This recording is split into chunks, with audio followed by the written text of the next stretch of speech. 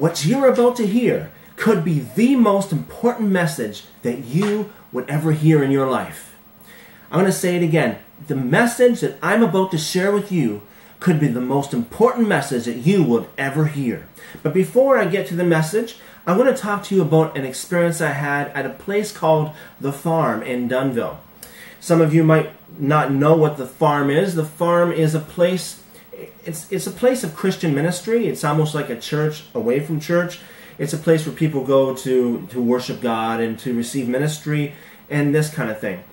January 14th, 2013, I spoke with the owner of the farm, Jeremy, and he invited me over to give me a tour of the place. And I went over the evening. It was actually, it was late in the evening, after 9 p.m. And he showed me the place where they have the ministry and where they do all that kind of stuff. And we had somewhat of almost like a little meeting we had all together amongst ourselves. It wasn't an official meeting I was at, but it was almost like a mini meeting, because Jeremy had a couple of his friends that stayed with him, and it was, you know, the four of us. And I just, you know, basically just introduced myself, because I never really met Jeremy face to face before, and it was the first time I ever met these other two gentlemen, and just briefly introduced myself. And it was late at night, and one of the gentlemen by the name of Curtis, he said, you know, it's getting late, I'm getting tired, I should get to sleep, but before we go, could we pray? I said, sure. And you know, we all sat down on chairs in a circle, kind of a formation, and we started to pray. And as we were praying, Curtis started speaking a word over me that was very very touching to me. And he started saying things that was just like you know, just kind of blew me away. So I just said out loud, I said, you know, I wish I had a pen and a piece of paper so I could write this stuff down. And right away, Jeremy ran and got a pen and a piece of paper. And this is actually the official paper that I received from Jeremy that night, and with the original writing on it that I just wrote on there myself. And I'm going to share with you what Curtis said, and there was another gentleman by the name of Joseph there. So there was Joseph, Jeremy, Curtis, and myself. And so as we were praying, Curtis said that he saw a picture of me painting a local bar in a light blue color. I was working away at it. It was taking a while, but I kept working at it. The Lord was saying that fruit was coming because of all my work. It was hard to see how much work I did up close, but when I stepped back, I could see how much work was actually done. And Curtis concluded that word by saying, visible fruit is coming for all my work. Then Joseph spoke up, and Joseph said he saw a picture of me playing baseball, and the glove just didn't fit right. I was still able to catch, but some balls I was fumbling and dropping because the glove was not the right fit. And it went from that picture to a picture of a glove that was the perfect fit, like a custom-made glove, and it fit just right. And Joseph went on to say, it's going to come easier now. The people that I'm around in the group, is because of them, it's going to come easier.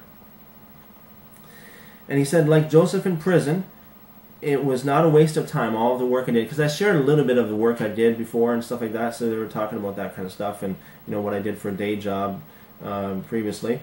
And he said within 4 months, he said just something about the whole thing about 4 months from that date. Curtis spoke up again immediately after that, and he said he saw a picture of me in a solid pine box, and there was a lid on the box, and I was pushing up, and Satan was pushing down. And Satan doesn't like me, he said, because I am not a nominal Christian. I don't sit by the sidelines. I'm going to bust out of the box like a birth. Though there was difficult times, it was like a training ground. Because of all that, I will be like a rock. Whatever the enemy threw at me would just bounce off because of what I went through. Relentless pursuit, Curtis said. It will only come through a relentless pursuit. And then Jeremy spoke up. And Jeremy said that he saw a bride on an operating table and people yelling code blue. And someone grabbing the bride and saying, "Wake up!" And he said that part of my destiny, Jeremy spoke directly to me, he said, part of my destiny and my ministry is to wake up the church. And he said, he concluded by saying that I am like the prophet Jeremiah, that the words that I have to say, the ministry and the message is not going to be very well liked among some people. And he said, the last thing Jeremy said to me was that he saw revelation on me, that God has given me great revelation. And after receiving that prophecy, I just wrote it down, and to be honest with you, at the time, I read it at that time, it just didn't all sink in. But when I got home that night, my wife asked me how it went, and I started to explain what happened there, these words that was being spoken over me, and I couldn't get through it. I just started weeping, and the next day was actually my son's birthday, and I couldn't even hardly talk at all through my son's birthday because of how hard this word hit me. I started sharing it later with other family members, and I just started weeping and weeping and weeping and weeping as I shared what this word was. I also met with a pastor as well shortly after that, and as I shared with that, I didn't plan on it, but I just broke right down and just wept. And you might say, why did it speak to me so strongly? Why did it affect me that way? It's because, much of what was said really, struck a chord in my heart, because, I was saved in 1992, and even before I was saved, I started noticing things about the church in general, about Christians in general, that really concerned me.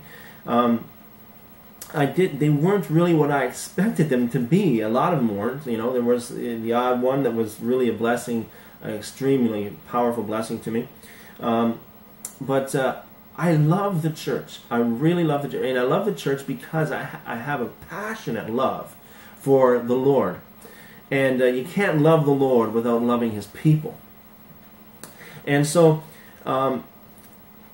immediately after I got saved, the Lord just totally transformed my life through a dream. I was absolutely, completely transformed. Even my neighbor, my unbelieving neighbor, stopped me and said to me, "What happened to you?"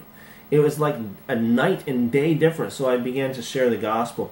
But immediately after I got saved, it was a radical salvation. It was a powerful, life-changing metamorphosis, like from a caterpillar to a butterfly kind of thing.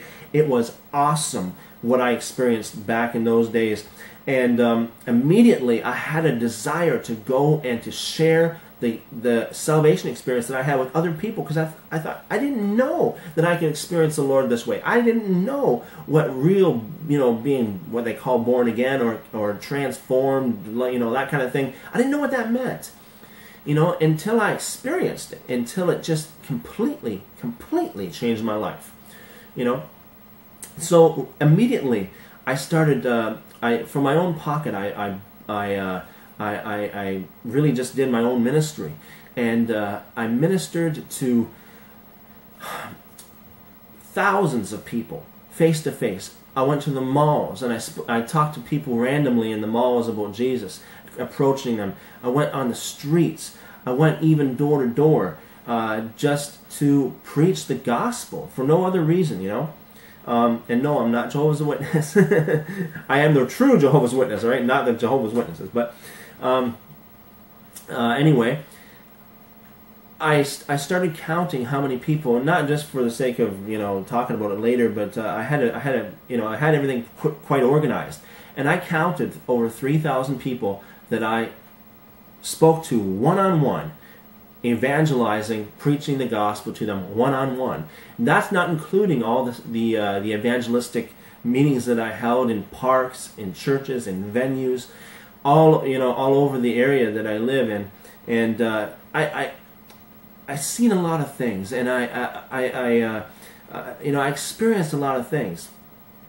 And one of the things that I experienced, and this is what people on my own self, is that once you get born again, you don't know nothing about church. You don't know nothing about what church is who believes what. That's the first question. What church is the right church? Everybody has their own church, and it seems like these churches are, somewhat in competition or just in disagreement with one another. And so that's the first question is, what church is the right church? And I don't know how many people I led to the Lord in the sense of, leading them in a prayer, if that's what you call leading to the Lord. And I brought them to the church that I was going to. And the church I was going to, I considered to be the best church in the area. It was a powerful church that really had a lot of powerful ministers and high-profile ministers that came to this church and all that kind of stuff. And I just wanted everybody to experience what I experienced. So I showed them videos, I brought them to church and all that kind of stuff. And out of all the thousands of people that I've witnessed to, and that I've out of all the countless people that I've never even counted, of people that have come forward when I did the altar call kind of thing, hardly anybody was added to the church, so to speak. And even before that, I spoke to a pastor in Alberta, and he said to me that Billy Graham being the most famous evangelist, basically almost in recent times anyway, that his real conversion ratio is very, very, very, very small. I know he calls a lot of people come forward and that kind of thing, but I'm talking about how many people actually commit themselves to a church. How many people actually follow the Lord after that for years? And the answer that I've been hearing over and over again is that very, very few. And I'm going to read a very short little insert here out of a website called RogersShermanSociety.org. And this is about the I'm not really targeting Billy Graham per se, but I just want to share with you my heart and how I did a lot of evangelism. And this is basically I share what Billy Graham has experienced in his ministry, and for me, I kind of like sat back and like, what is going on? Why am I not seeing the fruit that I want to see? The sad truth is that Graham's message converts an almost infinitesimally small percentage of people who did not already consider themselves to be Christians before they heard him preach. The third result of Graham's meetings is that almost no one is added to the churches. Dr. Robert Ketchum of GARBC showed from hardcore statistics that only 13 previously unchurched people were added to the churches in San Francisco after a lengthy Billy Graham crusade.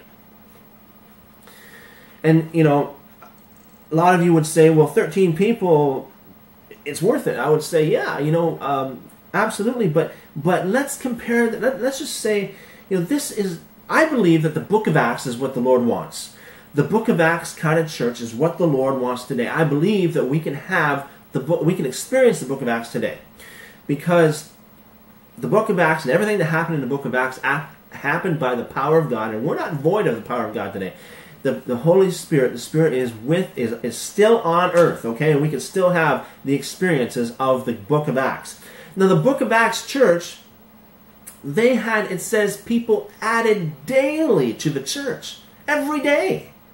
In fact, in one day, it says 3,000 people were added and baptized.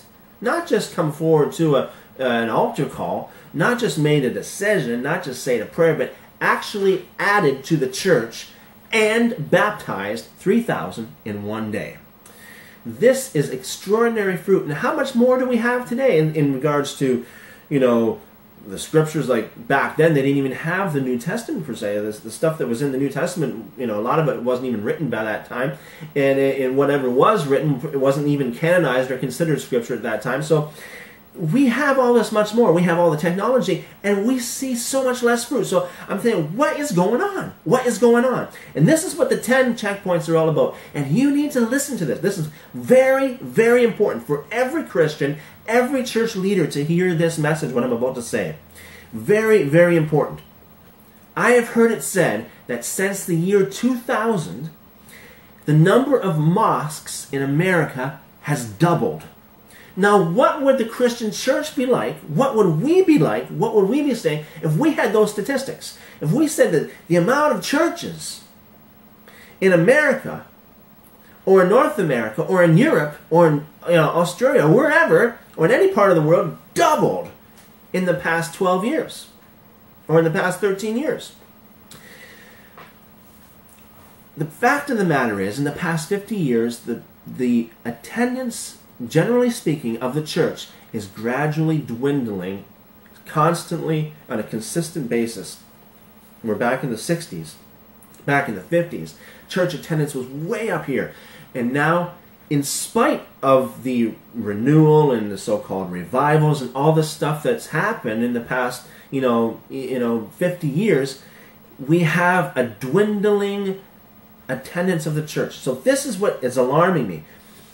Now the question is, why go to church? Why go to church? And the answer, unfortunately, many people go to church for the wrong reason. They go to church for their children, because the children like it, or because they think the children, for their children, because they want to make the children better than they were, or for their spouse, or for the image of just going to church. They want to go to church just to look good. And although the Lord can use that in all those ways, those are not the right reasons to go to church. And this is what the 10 checkpoints is really based on, is how do you find the right church? But first of all, the 10 checkpoints have to be applied to you personally. You can apply them to your fellowship. You can apply them to your church leaders. Listen, we are called to hold each other accountable. I challenge you. Here's a challenge. Take a couple hours, out of your busy work week. Even take an hour, Go through the Gospels. Go through the words in red. Go through the words of Jesus. And highlight everything that you've never heard preached in church. Highlight everything that you've never heard in church. And I guarantee you, it would shock you. Our churches are full of doctrine and sermons that are not the word of our Lord. Most pastors, they take one little snippet or a few verses, or even, at the most a half of a chapter, and do a whole sermon on that. But what about the real words in red? And really digging into the words in red, digging into the words of Jesus. So do that. So highlight everything you've never heard preached in church. It'll shock you. I'm going to go into the 10 checkpoints. Now, this is what I said at the beginning of the video. This is very, very important.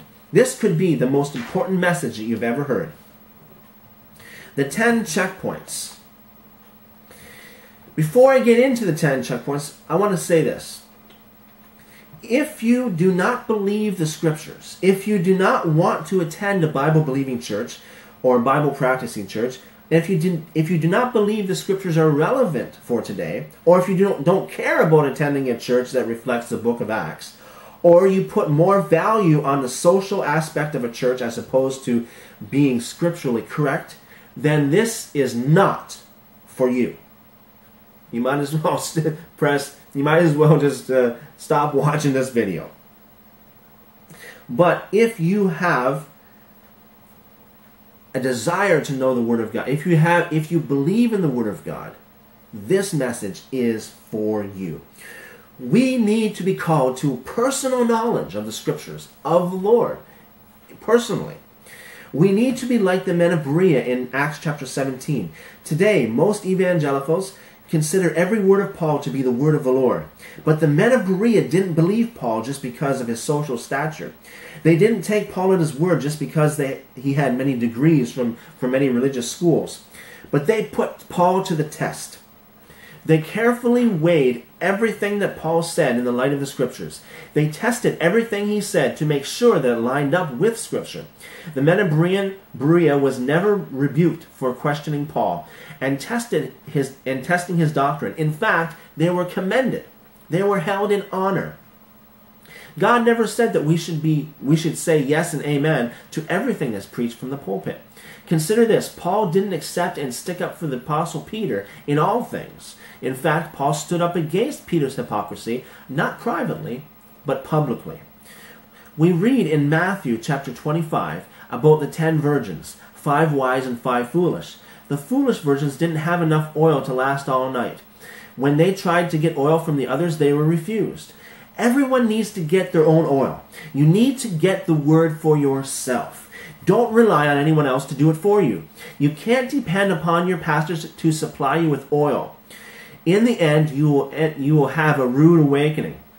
Jesus said that you only have one Father, that is God. I say you only have one pastor, the great shepherd, the great pastor. You need to get into the word for yourself. You need to study to show yourself approved, 2 Timothy 2:15. God never called you to be a puppet, and God never called you to be a yes man. God calls you to study to show yourself approved. He calls you to think for yourself. He calls you to freedom. These checkpoints are to be applied to any and all believers and church leaders from any denomination, Catholic, Protestant, Orthodox, or any other interdenominational or non-denominational church. The 10 checkpoints listed here are in no particular order.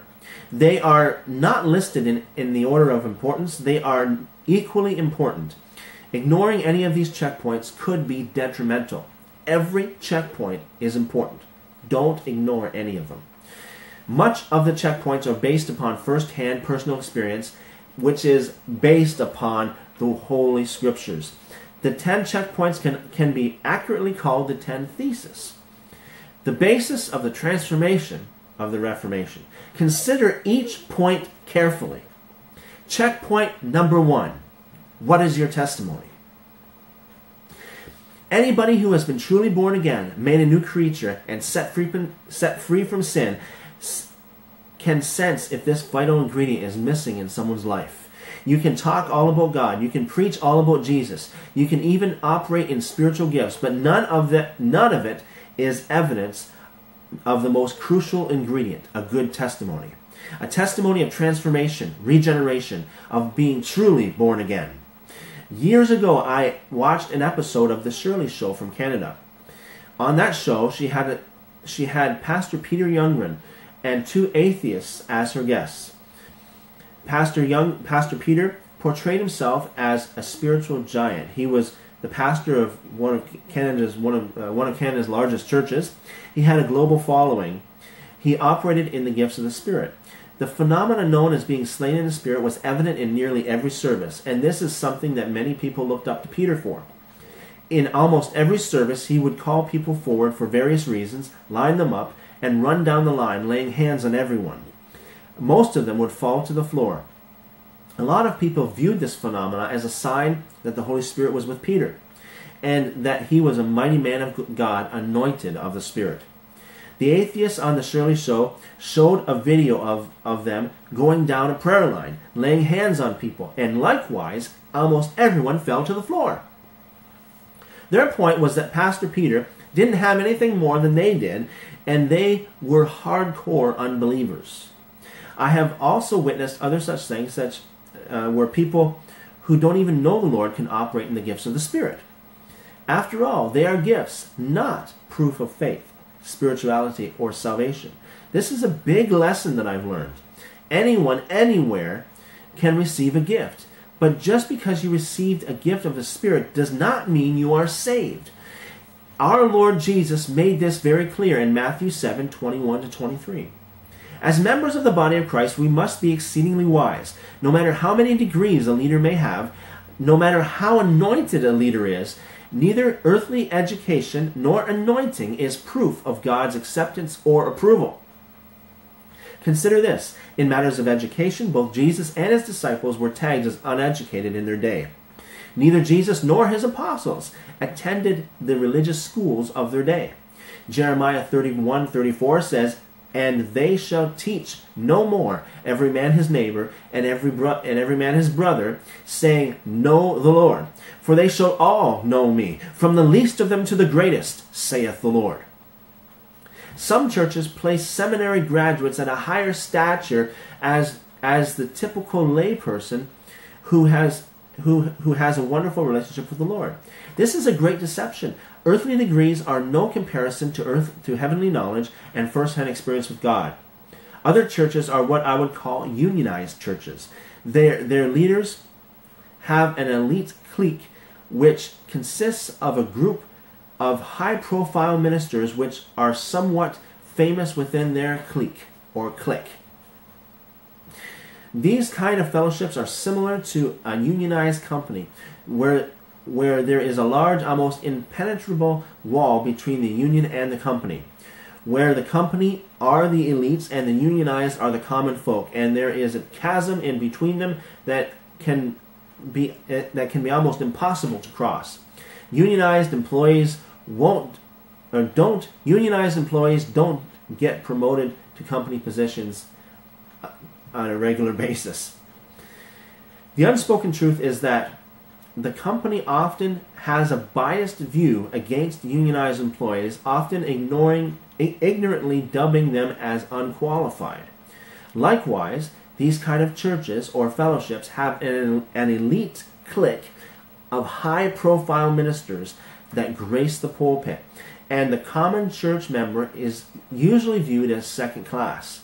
In either case, the wool can be pulled over the eyes of the multitudes, portraying the seminary graduates or the elite clique of the high-profile ministers to be more spiritual, more holy, or more qualified than the common church member who, in many cases, knows the Lord just as much, if not more, than the famous, influential, high-profile ministers.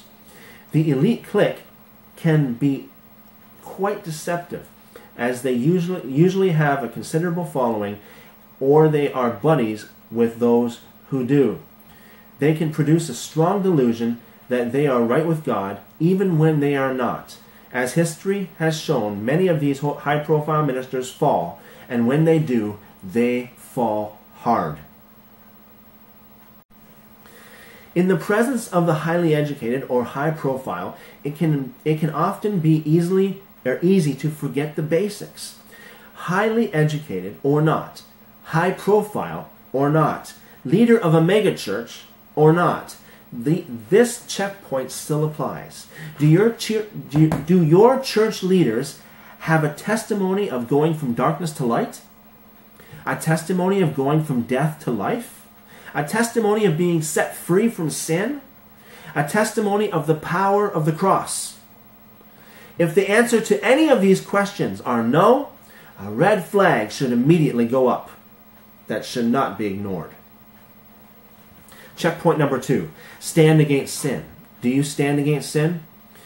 Anything that comes from God is true, and anything that comes from God is opposed to sin. This is a fact. Jesus never made anyone feel comfortable in their sins. Does your church leaders speak against sin?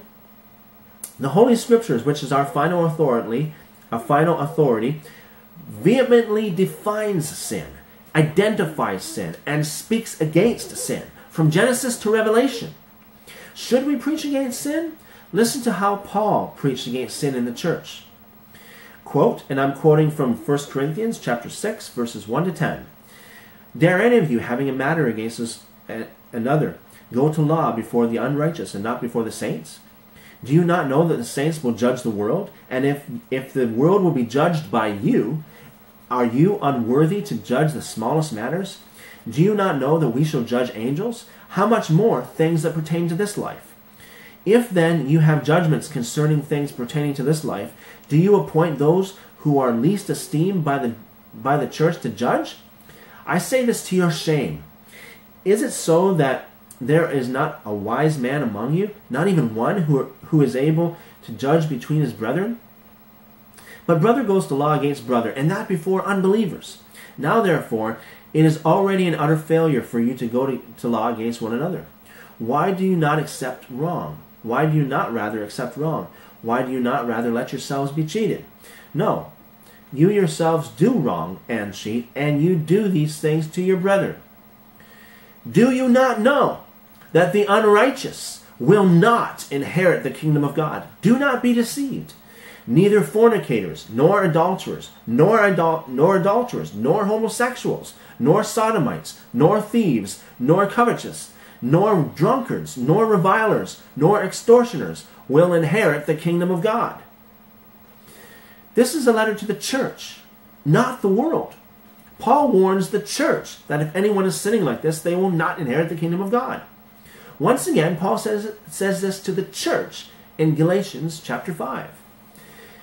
And I quote from Galatians chapter 5, verses 19 to 21. Now the works of the flesh are evident, which are adultery, fornication, uncleanness, lewdness, idolatry, sorcery, hatred, contentions, jealousies, outbursts of wrath, selfish ambitions, dissensions, heresies, envy, murders, drunkenness, revelries, and the like, of which I tell you beforehand, as I told you in time past, that those who practice such things will not inherit the kingdom of God. Again, Paul warns the church of the wrath of God, saying, quote, therefore put to death your members which are on earth, fornication, uncleanness, passion, evil desire, and covetousness, which is idolatry. Because of these things the wrath of God is coming upon the sons of disobedience. That's Colossians 3, verse 5 and 6. And again to the church in Ephesus, Paul, the apostle of grace, writes in Ephesians 5:5, for this you know that no fornicator, unclean person, nor a covetous man, or who is an idolater, has any inheritance in the kingdom of Christ and God. Paul preaches against sin, identifies sin, and warns people to repent. Is it any wonder why Paul said in Acts 25:19 that all should repent and turn to God, performing deeds in keeping with their repentance?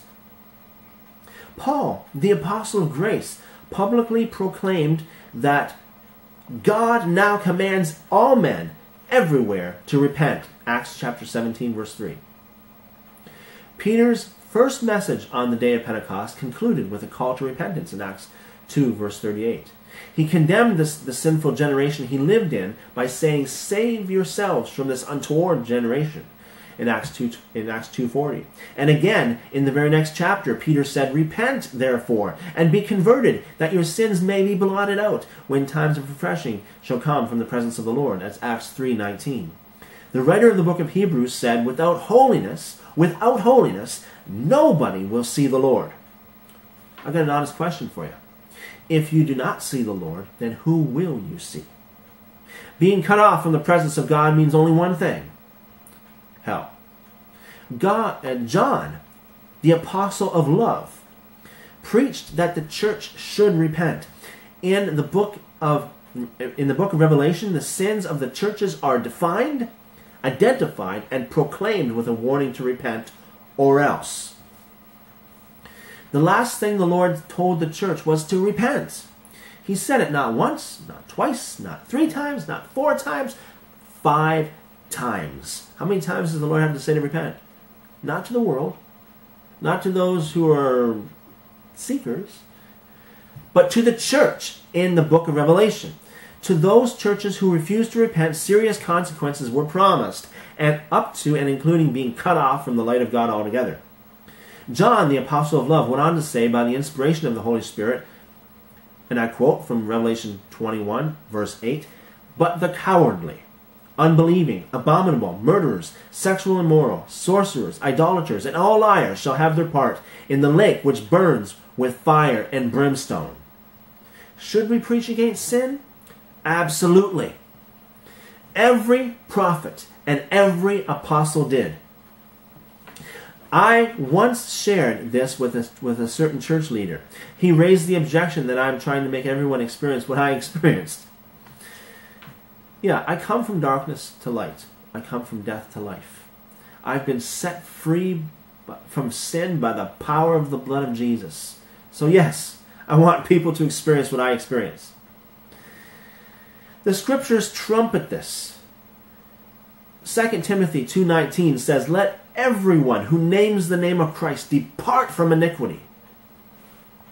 So many people think that they are good because they believe in God, believe in Jesus, believe that he rose from the dead, have knowledge of the Bible, and they go to church, and they even pray. The scriptures say, you believe there's one God? Good. Even the evil spirits believe and tremble. Satan believes in God. Satan believes in Jesus. Satan knows he rose from the dead. Satan knows the Bible. Satan goes to church. And Satan prays. Oh yeah, Satan goes to church and Satan prays. There's many times throughout the scripture from Genesis to Revelation where Satan had a direct dialogue with God. And it says in Revelation he stands before the throne of God day and night, accusing the brethren. There are several times in the Bible where we see Satan talk directly to God. Not only did God hear Satan, but God replied. And Satan heard God. So, I mean, how many Christians would love to have that kind of conversation that Satan had, or that kind of communication, or could I put it this way, that kind of relationship that Satan had? But you see, it's not all about hearing from God and responding to God. If you hear directly from God, which very few people actually do, it takes more than head knowledge. It takes more than believing in God. It takes more than believing that Jesus died on a cross. It takes more than believing that Jesus existed. It takes more than believing that God raised him from the dead. It takes more than praying day and night. It takes more than going to church. Satan does all of these things. As Jesus said, unless your righteousness exceeds the scribes and the Pharisees, you will not see the kingdom of heaven. The scribes were the people who actually wrote and copied the scriptures. The Pharisees were considered to be the most religious, the most holy people in their country. So what does it take? It takes something that Satan could never have. It takes regeneration. It takes truly being born again. It takes going from darkness to light. It takes going from death to life. It takes being truly set free from sin by the power of the blood of Christ. It takes being truly dead to sin and reborn alive to God in holiness and righteousness. It takes becoming a new creation in Christ. Those things are what Satan can never attain to. If your church leaders do not preach against sin, another red flag should go up that should not be ignored. Checkpoint number 3, conviction of sin. A certain church leader once told me very explicitly that the Holy Spirit, it's the Holy Spirit's job to convict people of sin, implying that we should never do the Holy Spirit's job because we should just leave it up to the Holy Spirit. Well, this sounds all fine and dandy on the surface, but when you look into the truth of the Scripture, and you will find something quite different. When this particular church leader said that it was the Holy Spirit's job to convict people of sin, he was referring to the passage in John chapter 16, verse 8. But he was willingly ignoring all the surrounding verses. The conviction of sin is not the only job of the Holy Spirit. In fact, there are 8 so-called jobs. I don't like to call them jobs because I think they're more than... it's not like the Holy Spirit's doing a job, so to say. You know what I mean? It's a function of the Holy Spirit. It's what he does. But there are 8 jobs of the Holy Spirit. Jesus said the Holy Spirit will, 1, remind you of the teachings of Jesus. 2, testify of Jesus. 3, convict you of sin. 4, lead you into righteousness. 5, reveal judgment. 6, guide you into all truth. 7, glorify Jesus. And 8, reveal heavenly things. If we're not supposed to say anything to convict anyone of their sin, because that's the Holy Spirit's job, then we shouldn't remind people of the teachings of Jesus, because that's the Holy Spirit's job. And we shouldn't guide people into truth, because that's the Holy Spirit's job. And we shouldn't glorify Jesus, because that's the Holy Spirit's job. If any church leader tells you that they will not convict people of their sin because that's the Holy Spirit's job, then when that particular pastor gets to church on Sunday morning, he or she should just sit down and just let the Holy Spirit do his job. And by no means should we sing to the Lord, because it's the Holy Spirit's job to glorify Jesus, not ours. Obviously, this is all absurd. This is twisted theology founded on a double standard. How does the Holy Spirit do these 8 things? How does the Holy Spirit remind people of the teachings of Jesus? How does the Holy Spirit testify of Jesus? How does the Holy Spirit guide people into all truth? How does the Holy Spirit glorify Jesus? How does the Holy Spirit convict people of sin? Let me tell you the truth, and this is the truth. The answer to all of these questions is by using your mouth. Remember, you cannot have genuine conversion without genuine conviction. As ministers of God, it is our God-given duty to lift up our voice against sin, just as much as it is our God-given duty to lift up our voice to glorify God. Checkpoint number 4, repentance.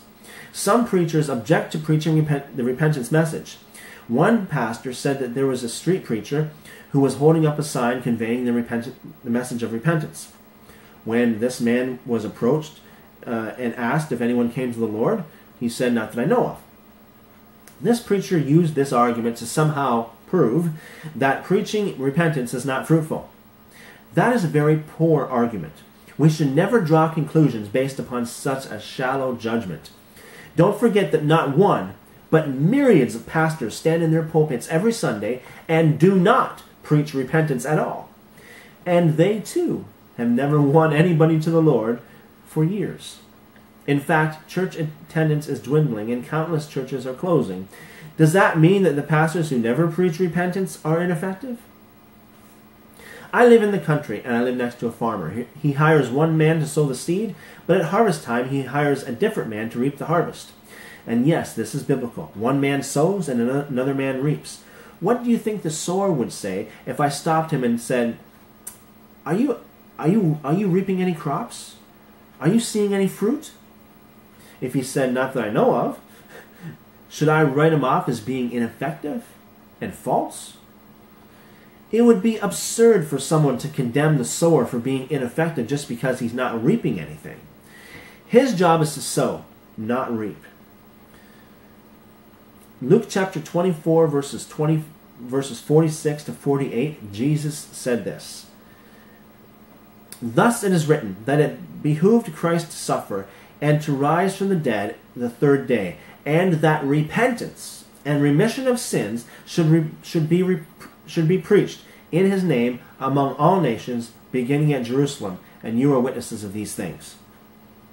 Every prophet and every apostle on record preached the message of repentance. The message was clear: repent and believe. How did they preach the message of repentance? First, they clearly defined sin. A lot of people don't know what sin is. Secondly, they identified sin in the lives of nations, cities, communities, and people. Thirdly, they gave a clear call to repentance. I heard one preacher say that you should preach the message of repentance only if the Holy Spirit tells you to. If the Holy Spirit tells you to, the Holy Spirit already told you to in the Bible. Someone said that the message of repentance is not for everyone. Is the Bible for everyone? If your church leaders do not preach repentance, another red flag should go up. That should not be ignored. Checkpoint number 5, support for the needy. Most Bible-believing Christians agree. The book of Acts provides us a picture of the model church. The book of Acts paints a picture of a church white hot with the Spirit of God. The book of Acts church had 2 primary branches of ministry. Number 1, the ministry of the Word. Number 2, the serving of tables, humanitarian work. One cannot read the Scriptures without hearing God's heart concerning the poor and needy. A lot of emphasis is given to helping the poor. The Lord even identified himself with the poor, saying that if you give to the poor, you lend to the Lord. Also in Matthew chapter 25, the Lord identifies himself with the poor. He said that if you care for the poor properly, if you do not care for the poor properly, Jesus will cast you out. It is very important to get involved with a fellowship of believers who actively practice this. Do you or your church leaders actively help the poor and needy in your congregation, community, or city? Checkpoint number 6, heaven and hell. I have spent over 20 years studying the testimonies of people who have clinically died and come back to life to talk about it.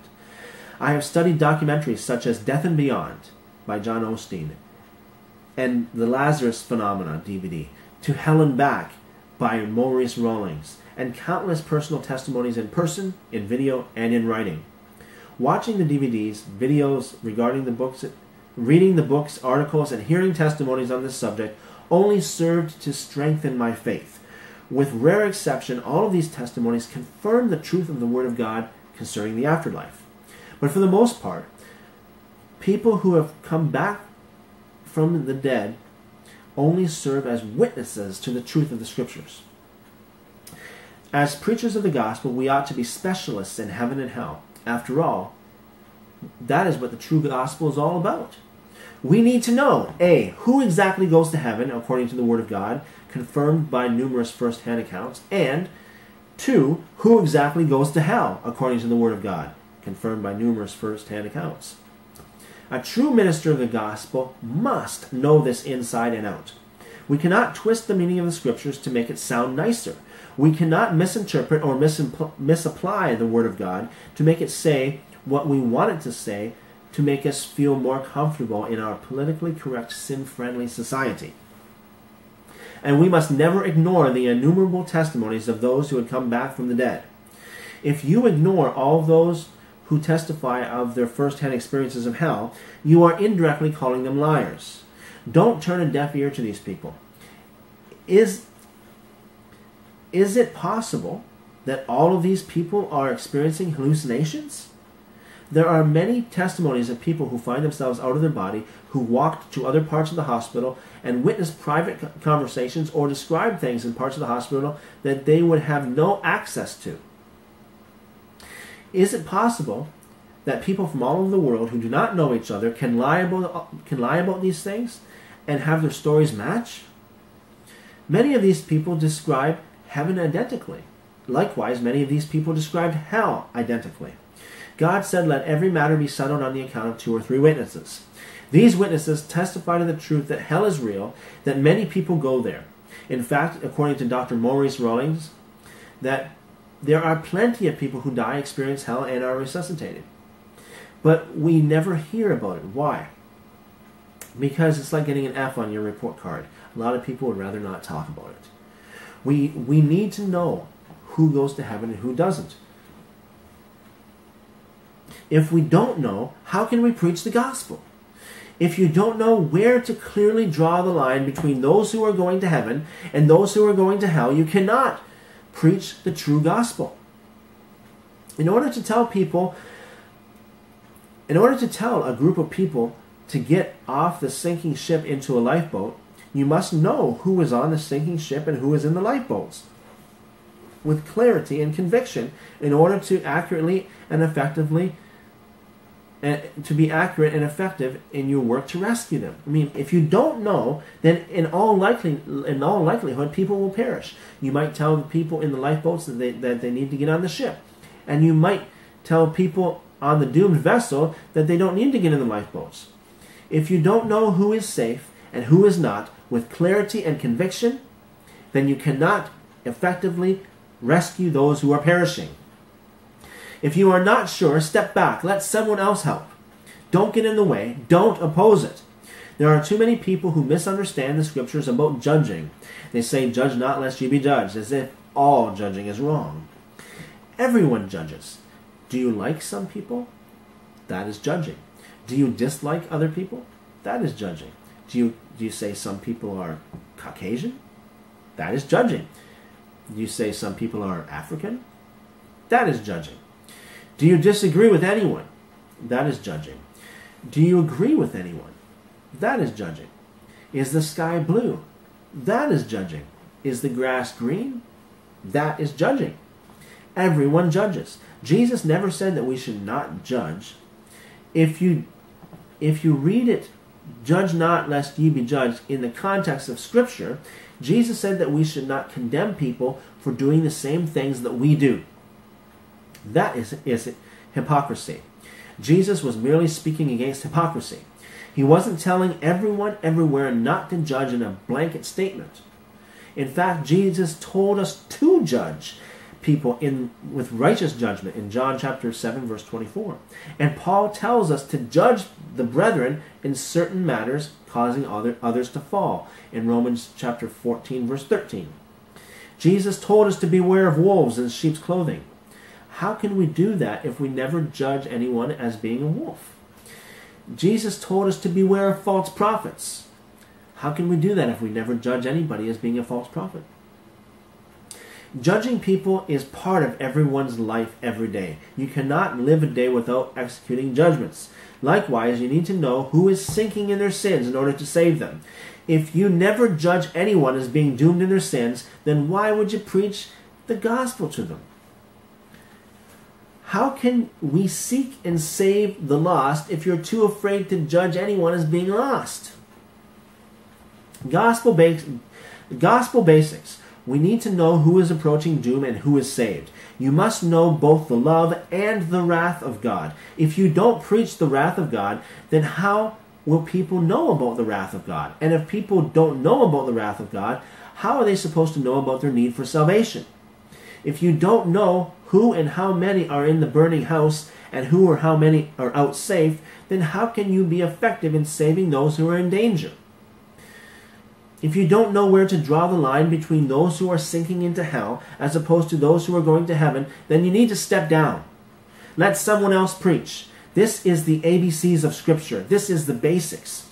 According to the Scriptures, the true message of God is about the afterlife. And sadly, many church leaders avoid the subject. Does yours? If so, another red flag should go up that should not be ignored. Checkpoint number 7. True prophecy and what true prophets should sound like. Not long ago, I attended a church conference featuring a so-called prophet. I find it noteworthy to add that this so-called prophet clearly said that he wasn't a prophet, but the pastor hosting the conference called him a prophet nonetheless. At the time, I was fully supportive of the conference. I even led worship at the first of a series of meetings. There was a lady whom I worked with at a day job by the name of Melissa. I invited her to the conference in which the so-called prophet was speaking. I attended a few meetings beforehand, and I knew what to expect. I believed in the conference and the ability of this prophet so much that I challenged Melissa with a money-back guarantee, saying that I would cover her traveling expenses if she didn't like it. And I eventually convinced Melissa to come out. Now, she was an agnostic. She wasn't an unbeliever. She wasn't a believer. She was just simply not sure what to believe. She seemed to be very open and honest. And that's why I invited her. Unfortunately, approximately a year before the conference, Melissa's mother died. When Melissa went forward to receive personal prophecy, the so-called prophet told her a number of things. He concluded his prophecy by saying something about your mother. As to be expected, when the so-called prophet said that, Melissa broke into tears. The following day at work, I asked Melissa what she thought of the meeting. She said that she thought the prophet was very generic, vague, and ambiguous, considering all the other things that he said. She wasn't sure whether or not he was a real prophet. She went on to say that she believed that this prophet had some degree of psychic power. She explained to me that her father also died a number of years ago, and she went to a professional psychic and medium to hear from her father. The psychic told Melissa that her father said, "It's all good news where I am, no bad news." Melissa was shocked because when her father was alive, he would always complain about the media being bearers of bad news and no good news. She said he would always say that there was no good news, but only bad news. Therefore, when the psychic told her this, she believed that the psychic actually heard from her father. Melissa made it clear to me that this so-called prophet was no more accurate than the psychic. I told Melissa the difference between psychics and true prophets. As we know, the scriptures clearly say that psychics and fortune tellers operate by evil spirits, whereas true prophets operate by the Spirit of the Most High God. In spite of my explanations, Melissa continued to believe that the so-called prophet was no different than a psychic. and that her experience at the conference was no different than a psychic consultation. The only real evidence that I could find in comparing a psychic to this so-called prophet was that a psychic charges money for the consultation, whereas a prophet doesn't.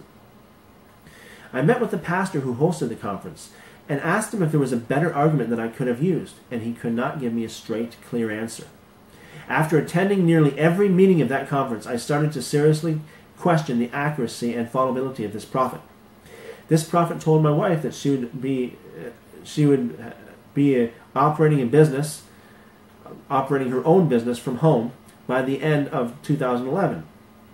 The prophecy did not come to pass. Upon sharing my concerns about the accuracy of the prophet, the pastor said that we need to do our part in a prophecy in order to fulfill a prophecy. But pointing a finger at one who receives the prophecy as opposed to one holding the prophet accountable is not acceptable. Let me go on by saying this.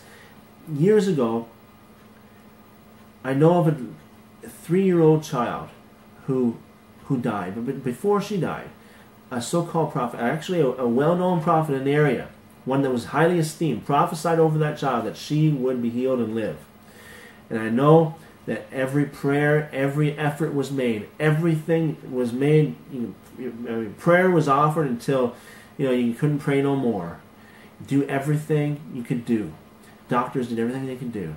Parents did everything they could do. Even took the child to see Benny Hinn personally. Benny Hinn personally laid hands on this child backstage. This child died. And saying that the receiver of the prophecy is to be blamed for the prophecy that's not come to fulfillment is wrong. Pointing the finger at the one who receives the prophecy as opposed to holding the prophet accountable is not acceptable. This is a simple act of blame shifting. Unfortunately, a lot of people believe this false teaching. It is not scriptural whatsoever. When conditions apply. Now, there are times when conditions do apply to a prophecy. Conditions apply only when a condition is clearly stated or when a prophecy is regarding God's judgment for sin or blessings for righteousness.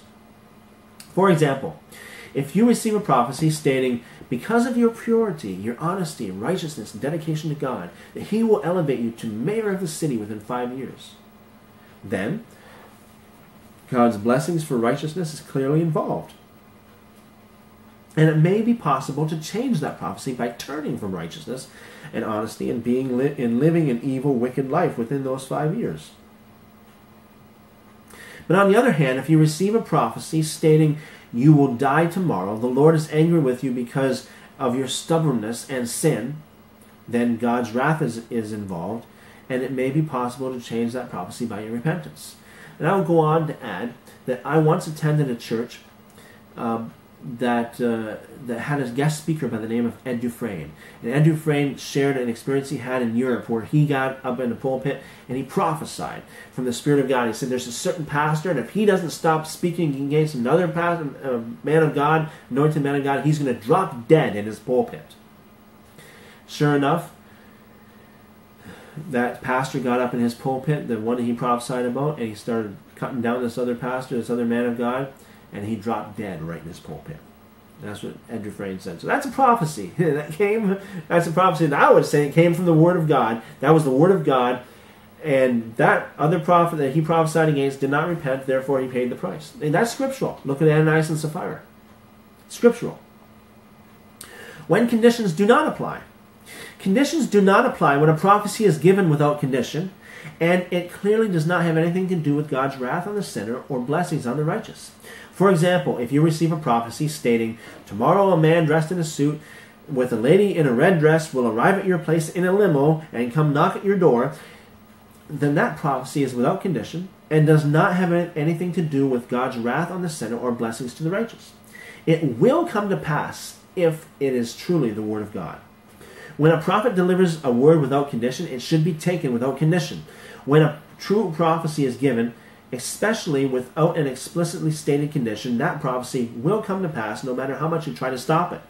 There are a few times in Scripture where God said that he would judge a certain person or people because of their sin. The person or people repented, and God changed his mind and relented. This is in line with the Scripture, as repentance is a good way to divert the wrath of God. Scripture teaches this.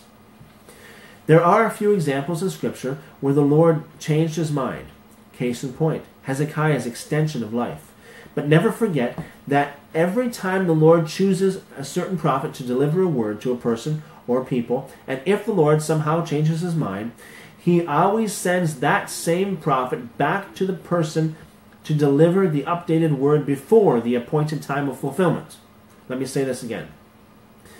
Never forget that every time the Lord chooses a certain prophet to deliver a word to a person or a people, if the Lord somehow changes his mind, he always sends that person, that same prophet, back to the person to deliver the updated word before the appointed time of fulfillment. The Lord sends the same prophet back with an updated word of prophecy before the appointed time of the first prophecy's fulfillment, for the purpose of protecting his true prophet from being judged as a false prophet. He does this because no one can judge a true prophet as being a false prophet if they come with an updated word before the aforementioned time of fulfillment. Prophets never do hit-and-run prophecies that never come to pass. It's unscriptural and irresponsible. That said, you cannot find one personal prophecy in Scripture that did not come to pass. In fact, the Lord said that we should judge prophets by whether or not the prophecy should come to pass as prophesied. But keep in mind that the amount of times that God changes his mind and thus changes his word to a certain person or people is very rare. It is the exception to the rule, not the rule. If the prophecy does not come to pass, the Lord is clear about this, that prophet is a false prophet and is not to be regarded. Getting back to the prophecy over my wife. It was virtually impossible for my wife to try to make this prophecy come to pass without turning her back on her family. We struggle to find just enough time for one another. My wife is an extremely busy woman. There is no doubt that if she worked hard to try to make this prophecy come to pass, it could ultimately result in the destruction of our family, as we were already pushed to our limits. And even then, there is no guarantee that the prophecy would be fulfilled by the date specified. If she did turn her back on family responsibilities and devoted a considerable amount of time to try to make the prophecy come to pass, and if it didn't, I'm sure there'd be some accuser to stand up to say she didn't try hard enough. We just don't believe that the Lord would put that kind of burden on us. If he were going to give my wife a home-based business, it would have to be a miracle of God and not our doing. Furthermore, the act of blame shifting when a prophecy does not come to pass is nowhere taught in the Scriptures. Nowhere. And is, for lack of a better word, criminal. It's criminal. When you prophesy over somebody, especially when you prophesy, that someone's going to be healed or something like that, or you put a burden upon someone that is false, and you blame them, yes, that's criminal. It's a sin. When a person opens his or her mouth and prophesies, let me say this again. When a person opens his or her mouth and prophesies, that person should take full responsibility for what they say. It can, has, and does bring reproach upon the name of the Lord. And let me go on to say this. The whole teaching that, you have to practice to be, to hear the word of God, you have to practice to be a good prophet, nowhere to be found in Scripture. That's not scriptural. Give me one good example of one good true prophet in the Bible that was ever had to practice to prophesy. Unscriptural, false teaching. When a prophet delivers a prophecy in the Bible, it came to pass. No exceptions. We could look at personal prophecies that Samuel gave to Saul. Every prophecy came to pass, without exception. Whether Saul wanted it to or not. Whether Saul did his part or not. In fact, there was not a personal prophecy given in the Bible that did not come to pass. I told this certain pastor that if he teaches people that they are supposed to do their part in fulfilling prophecy, that he needs to draw a clear line between what he teaches and what Abraham did. Remember, the word of God came to Abraham that he would be a father. Years passed and nothing happened. So he tried to fulfill the prophecy in his own strength. The result was disastrous. It produced a wild, violent man, Ishmael. And to this day, most of the acts of terror and killing of Christians come from the descendants and the religion of Ishmael. God told him that Ishmael was not the fulfillment of prophecy, rather Isaac was, who was produced when least expected. Isaac was not a product of human effort. Rather, Isaac was a result of a sovereign miracle done by a sovereign God when Abraham least expected it. The story of Abraham speaks loud and clear. When you try to fulfill a prophecy in your own strength, it doesn't work. It doesn't produce the promised child. If God says it will happen, it will happen. And nothing can stop it. The Word of God is not so weak that we have to help it. We can go through the Scriptures and speak of prophecy after prophecy after prophecy that was given to people who resisted the prophecy, yet it still came to pass. In fact, the Lord spoke to me very clearly years ago and told me that a certain thing would happen. I fought against the Word. I resisted the Word. But no matter how much I resisted it, it still came to pass. That was the true Word of God. God's Word is not weak that it needs our help. Going back to the conference where this so-called prophet was ministering, dozens of people came to him during the service for personal prophecy. Actually, the number of personal prophecies this man gave could have easily exceeded 100. In every case, the prophecy that was given was all blessing. No mention of sin, no mention of salvation, no mention of anyone needing to come to God, no rebukes, no conviction whatsoever. It is my understanding that personal prophecy is supposed to be the word of the Lord. Now, when I say prophecy, a lot of people think about just future, predicting the future. That's not. It does include that, but that's not exclusively prophecy. Prophecy just means the inspired word of God. It could be a word about your past. It could be a word about your present. It could be the word about the future. Whatever. Prophecy does not necessarily mean the future.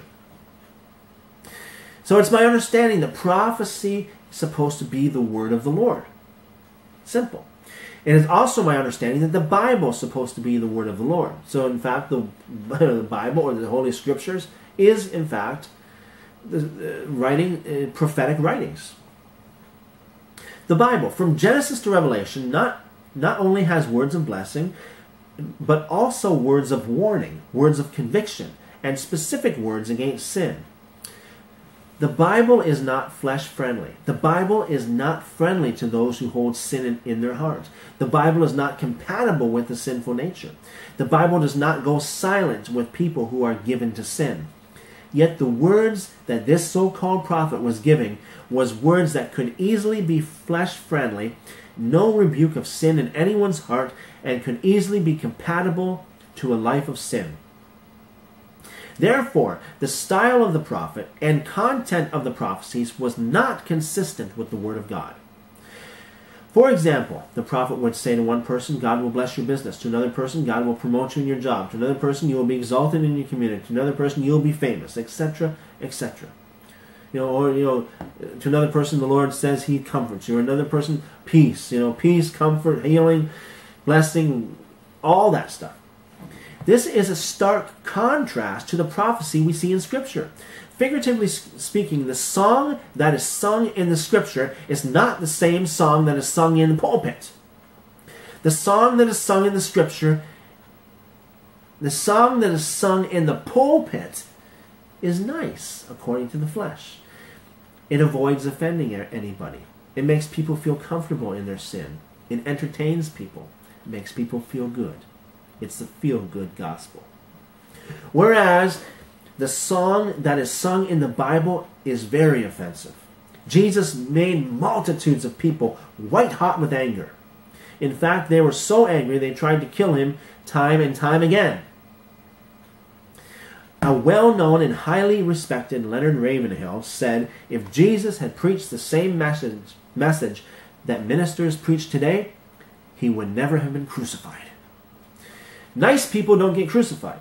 When Jesus gave a personal prophecy to the woman at the well, the woman simply asked Jesus for some living water. The woman simply asked Jesus for the Holy Spirit, really. The first thing Jesus did was give her a personal prophecy about the sin in her life. He didn't say, I bless you, thank you for asking, I will never turn you away, here is the Spirit, here is the living water I spoke to you about, I love you, receive the gift, be comforted, be edified, here your sin is covered. He never said that. The first thing he did was point out sin in her life, clearly implying that she needs to repent first before she receives the holy gift. Bottom line, there is no record of her repenting or receiving what she asked for from Jesus. At the beginning of the year 2013, I attended a church where the pastor spent several weeks teaching about how to hear from God. He based his entire sermon series on the story of Eli and Samuel. He preached that Eli trained Samuel to hear from God. Therefore, you must be trained to hear from God. And he spent the next several weeks attempting to train people to hear from God. There's a major problem with that. Eli never trained Samuel to hear from God. That's right. Eli couldn't train Samuel to hear from God. Samuel was a young boy who slept in the temple before the Ark of the Covenant. Now all Israel knew that the presence and the glory of God was on the Ark of the Covenant. The Ark of the Covenant was God's dwelling place, as the scriptures say, he who dwells between the cherubim. And Samuel slept right there before the ark. Samuel slept before the very God of heaven. Samuel heard a voice calling him, Samuel, Samuel! He woke up and went to Eli. I can understand why Eli initially ignored it. He probably thought that Samuel was dreaming. Go back to bed, Eli said. See, Eli never heard the voice of God. Eli never heard it because it was in a different part of the temple. God wasn't talking to Eli. Why would he hear it? Samuel went back to bed. Before long, Samuel heard the voice a second time. Samuel! Samuel! Samuel woke up and went back to Eli. At this point in time, I can see Eli probably was on the verge of taking it seriously, but nonetheless, Eli sent Samuel back to bed, probably thinking he was just dreaming. Finally, Samuel heard it a third time. He ran to Eli. At this point, Eli realized that it must be more than a dream. In spite of the fact that this happened during the night, Eli was inevitably trying to sleep, and Eli was forced to assess the situation. There was only 3 people in the temple at the time: Samuel, Eli, and God. Besides, Samuel slept right there before the ark of the covenant, before the God of heaven, before the very presence of Almighty God, before the ark. 1 + 1 = 2, Eli thought in his head. If it's not Eli, and it's not just a dream, it has to be the Lord. It doesn't take much discernment to figure that out. In fact, many people who don't even know the Lord could have easily drawn that conclusion. The pastor who taught people how to hear from God asked in his sermon, how is it that Eli didn't recognize the voice of the Lord the first 2 times? He didn't answer this question, but the answer is simple. Eli did not hear the voice of God. Eli did not hear the voice of the Lord. The Lord wasn't talking to Eli, he was talking to Samuel. Why would Eli hear it? The Lord didn't speak to him. There is no reason why Eli would hear it. In fact, Eli never heard the voice of God in his life. That's right. Eli never heard the voice of God. Eli was a priest, not a prophet. According to the scriptures, the Lord never spoke directly to Eli. But when the Lord wanted to talk to Eli, he sent a prophet to relay the message. Why? Because Eli needed a prophet. He did not and could not hear the voice of the Lord directly. The Lord never spoke to Eli directly. Many charismatic leaders claim to hear from God, and they try to teach everyone else to hear from God. The scriptures are very clear that only a few people actually hear from God. There are many, many people who are personally named in the scriptures, but not all people you find mentioned in the scriptures actually heard from the Lord directly. Trying to teach someone to hear the voice of God is unscriptural. When you try to teach someone to prophesy, the gift of prophecy ceases to be a gift and becomes an acquired knowledge. This is what produces so many false prophets today. The truth is that you can teach someone to prophesy from their own spirit, but you can't teach someone to hear the voice of God. What if God never speaks directly to that person? God speaks to many people, but not always directly. The most reliable and most common way God speaks to us is by the scriptures. But nowhere in the Bible does it teach that God speaks to everyone directly. If God spoke to everyone directly, then his voice would be a common thing and would cease to be holy. Study it. Write it down. Every name. Write down every name you find in the scriptures. Highlight the names of those who God spoke to directly. Only a few will be highlighted. Teaching that God speaks directly to everyone puts pressure on believers to hear the voice of God. They try hard, and more often than not, they try so hard they fall into error, thinking that they hear the voice of God when in fact it's their own spirit or another spirit. Many false prophets are out there prophesying peace, peace. Shalom, shalom. As it says in the Bible, as it says in Jeremiah, there's many false prophets prophesying from their own spirits, their own imagination, their own hearts, saying shalom, shalom. Shalom, shalom meaning everything. Everything blessing, all blessing, physical, medical blessings, financial blessings, mental blessings, everything. But there are those who are saying peace, peace, when there is no peace. They are prophets who prophesy from their own imagination. They prophesy from their own heart and their own spirit, not the Spirit of God. Paul made it very clear that those who are truly born again, those who are truly his saints, are those who make up what we call the body of Christ. Paul said the body of Christ is just like our own physical bodies. Many parts, each do its own job, and each part does its own job and is profitable just as it is. We don't want a hand to try to be an ear, or a foot to try to be a tongue. You would be a monster if every part did the same job. As Paul said, is our body one big eye? Are we all seers? Is our body one big ear? Do we all hear the voice of God? Is our body one big mouth? Do we all minister the word of God? Is our body nothing but a hand? Do we all serve tables like Stephen did? Obviously, the answer is no. Each part does a different job, and God is pleased to have it this way. Herein is freedom. Not everyone hears from God, and that's okay. Everyone is different. Not everyone is an ear.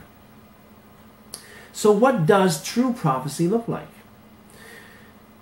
1 Corinthians 14:24 says, "But if all prophesy, and there come in one that believeth not, or one unlearned, he is convinced of all, and he is judged of all." The word convinced here is exactly the same Greek word used in John 16 when Jesus said that when the Holy Spirit comes, he will convict you of sin or convince you of sin. The New Living Translation conveys the Greek meaning quite accurately, saying, quote, "But if all of you are prophesying," and notice it says, "But if all of you are prophesying," this is just hypothetically speaking, "and unbelievers or people who don't understand these things come into your meeting, they will be convicted of sin and judged by what you say. As they listen, their secret thoughts will be exposed, and they will fall to their knees and worship God, declaring, 'God is truly here among you.'" Don't misunderstand me. I'm not saying that all prophecy should be pointing out other people's sins and exposing their sinful hearts. But if out of 100 prophecies, not one of them deals with sin, then something is terribly wrong. I should say this: if out of 10 prophecies, if not one of them deals with sin, then something is terribly wrong. The scriptures say that if a sinner walks into a meeting where true prophets are operating, they will be convicted of sin and judged by what you say. This is the word of God. Let God be true and every man a liar. Checkpoint number 8, alcohol consumption. This issue was brought to my attention in a church I used to attend. From time to time, the pastor would call his congregation to a fast. This is commendable. His church is the only church I have ever attended that calls such fasts. That is a great practice. In the past, the pastor called people to fast anything that they would deem as a pleasure and not as a need. Perhaps it would be a certain kind of food, or perhaps it would be a media fast, such as fasting the internet, or fasting, one of your favorite social media websites, etc., etc. More recently, he was fasting what the pastor called the 4 C's, which was complaining, criticizing, condemning, and comparing. This pastor, like a quasi-humanist Christian, laid a blanket judgment on all criticizing, complaining, condemning, and condemning it all as evil. But Jesus himself did all of these things. He sharply criticized certain people for their hypocrisy. He condemned them to hell, saying that they make people twice as much a son of hell as they are. He vehemently condemned people for their hypocrisy, blasphemy, and unbelief. More than that, in fact, he condemned entire cities. He also compared people to the worst, saying that the people are so wicked that even Sodom and Gomorrah will condemn them in the last day. He complained how people disbelieved in spite of the miracles. He complained how evil and unbelieving some people were. This pastor would be more accurate to draw the line between holy criticism and fleshly criticism. But that's beside the point. In one of the more recent fasts, he sent out an email saying that he is fasting alcohol. In the past, I have abused alcohol, and the Lord has completely set me free from the bondage of alcohol. I know myself well enough to know that if I ever slip and have one drink, that can easily lead to another, and another, and another, and I would quickly find myself back on the road to destruction again. Alcohol is the fuel of many horrors in our culture: broken families, physical abuse, sexual abuse, rape, murder, and all manner of evil, more often than not, has its roots in alcohol. God says a lot of things against alcohol. Alcohol was behind the sins and destruction of several people in the scriptures. God commands us not to even look upon or desire wine. Look upon wine, which means desire wine, when it moves in the cup. In other words, speaking of fermentation, Proverbs 23:31. God warns us of the destructive nature of alcohol. We can point to several people in the Bible who fell because of alcohol. And in the scriptures as well, it talks a lot about wine and such like that. But you need to understand that there is no distinction in the Bible between new wine or fresh wine and old wine or fermented wine. When it says wine, there's no Greek word which is separate from the word wine, which means grape juice.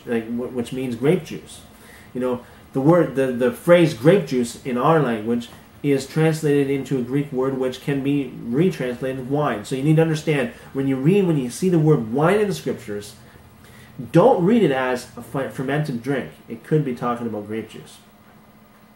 But about alcohol, what's more, multitudes of people in our society are struggling with alcoholism, and many people are weak in this matter.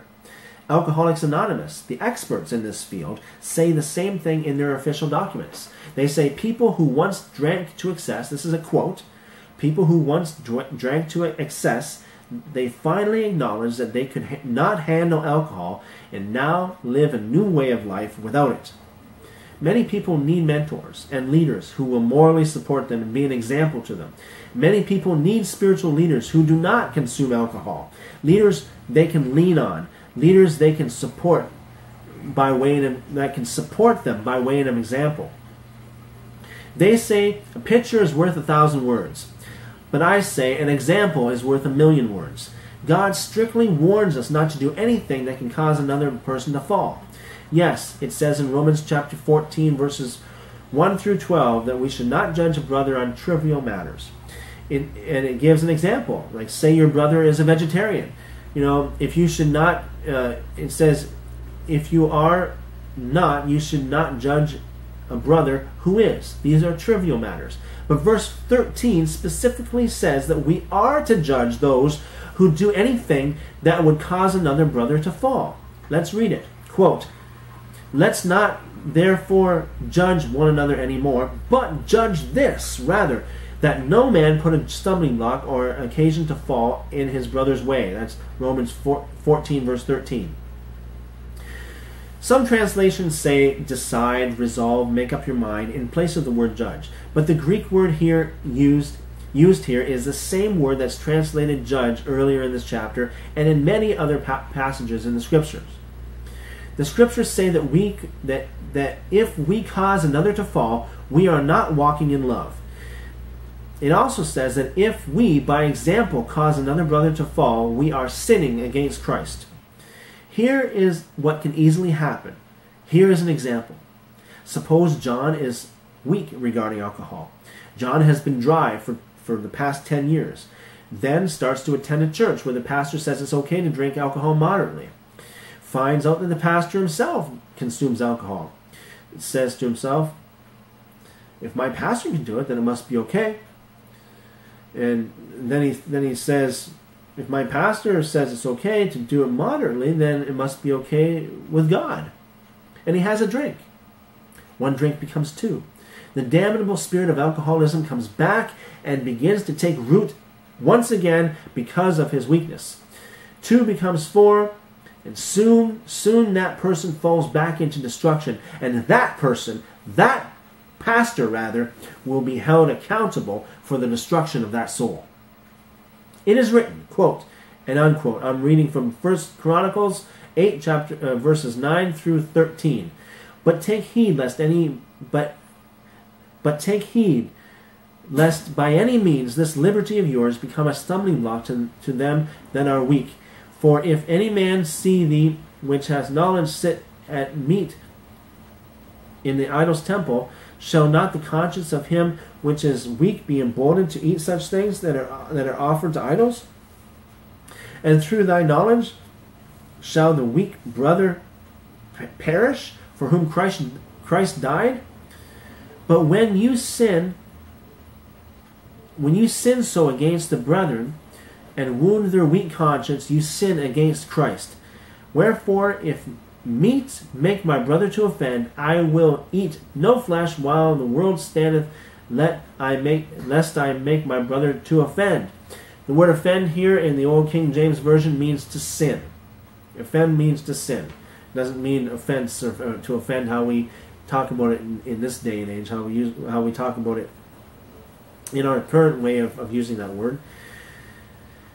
Romans chapter 14, verses 14 to 15 and 21 says, I am convinced, being fully persuaded in the Lord Jesus, that nothing is unclean in itself, but if anyone regards something as unclean, then for that person it is unclean. If your brother or sister is distressed because of what you eat, you are no longer acting in love. Do not by your eating destroy someone for whom Christ died. It is better not to eat meat or drink wine or do anything else that will cause your brother or sister to fall.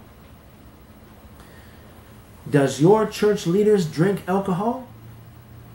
If the answer is yes, a red flag should go up. That should not be ignored.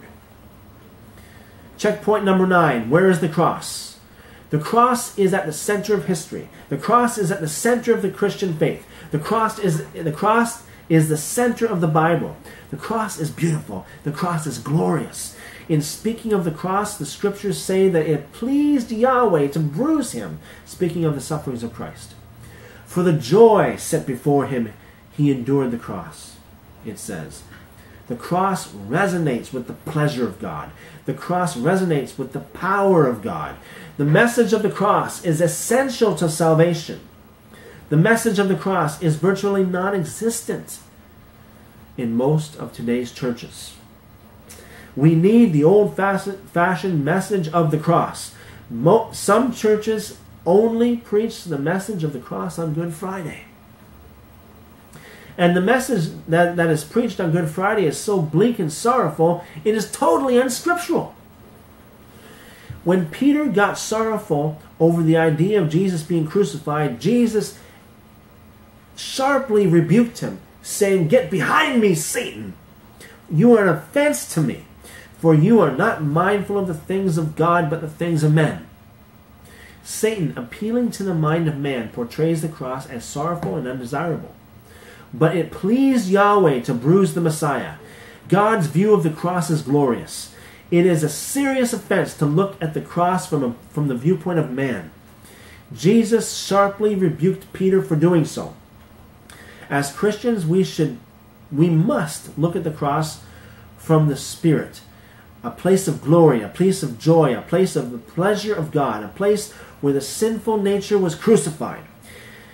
Galatians 5:24, "And they that are Christ's have crucified the flesh with its affections and lusts." Galatians 2:20, "I am crucified with Christ, nevertheless I live, yet not I, but Christ lives in me, and the life I now live in the flesh, I live by the faith of the Son of God, who loved me and gave himself for me." Do your church leaders regularly preach the cross? If not, another red flag should go up that should not be ignored. Checkpoint number 10. Romans 10:9. There is one thing that has been resonating in my spirit for months. The warning that Jesus gave his disciples in Matthew chapter 7. Matthew 7:21 to 23. Jesus said that many, and when Jesus says many, he means many.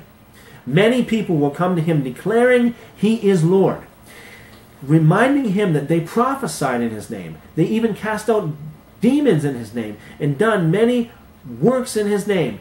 And he will turn to them. He promised. He will turn to them and say, "Depart from me, you worker of iniquity."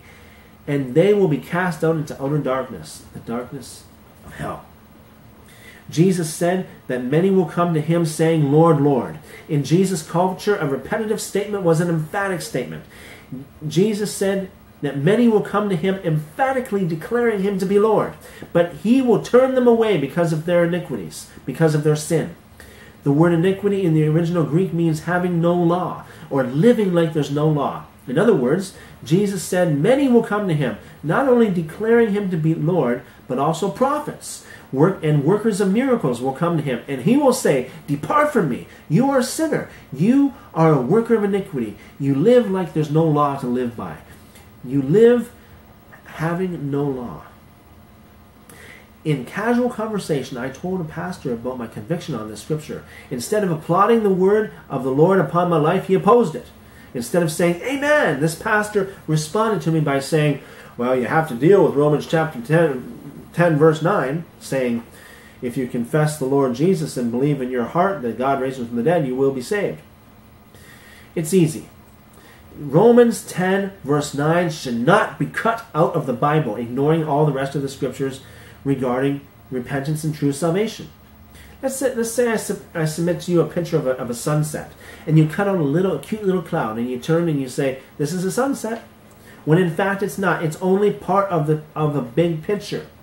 Therefore, you cannot quote Romans chapter 10 verse 9 and say, "This is how you're saved." The rest of the scriptures should never be excluded from the big picture. Romans 10 verse 9 is only a link in the chain. It's not the be-all, end-all. It's like saying if anyone wants to go to Hawaii, you must board a plane or a ship. Well, obviously, but it takes much more than that. But there is a lot involved in planning your trip to Hawaii. Not to mention, you must pay the fare. So, you must do more than confess the Lord Jesus and believe that God raised him from the dead. Cutting this verse out of the Bible and ignoring all the rest is the damnable practice of heresy called scriptural isolation. Scriptural isolation is heresy. The same person who wrote that scripture, Paul, also preached repentance from sin in many other places in his letters. This is not to mention the account of the book of Acts, where repentance is clearly taught as a precursor to salvation. The meaning of a verse can be lost or misunderstood when scripture isolation is practiced. The immediate surrounding context and the rest of Paul's epistles give us a much clearer clarity and into the truth of salvation. Cutting Romans chapter 10 verse 9 out of the Bible and using it as a recipe for salvation is not rightly dividing the word of truth. It is taking it out of context, it is scriptural isolation, and more than that, it is heresy. In fact, the very next verse, Romans 10:10 says, "For he who believes unto righteousness." And you cannot be righteous if you are unrepentant. You cannot manifest righteousness by your sin. Romans chapter 10 verse 10 obviously tells us of the outcome of true faith, which is righteousness. And this is not some kind of magical, invisible, imputed spiritual imagination. It is a true, real-world, provable, and practical righteousness that only comes as fruit of repentance. Just the way that John the Baptist preached it, just the way that Jesus preached it, just the way that all of the apostles preached it. We should never cut one verse out of the Bible and leave the rest behind. Paul doesn't say you must repent and believe in order to receive salvation to one person, which he did, and then turn to the next person and say, you don't have to turn from your sins, you don't have to repent, all you got to do is confess Jesus and believe God raised him from the dead. Heresy! God doesn't forgive you in your sins, he forgives you of your sins. The word forgive in the Greek means to release from bondage. God doesn't overlook your sins, he sets you free from sin. John the Baptist introduced the Son of God into the world by saying, "Behold the Lamb of God, who takes away the sins of the world." He did not say, "Behold the Lamb of God who overlooks the sins of the world." He did not say, "Behold the Lamb of God who excuses the sins of the world." He said, "Behold the Lamb of God who takes away the sins of the world." Some church leaders preach that the blood of Jesus covers your sin. As much as this sounds all religious and Christian-like, some of you may be shocked to realize that this is not true. This is not Scripture. This is not the gospel. The blood of Jesus is not powerless. The blood of Jesus doesn't cover your sins. The blood of Jesus is powerful.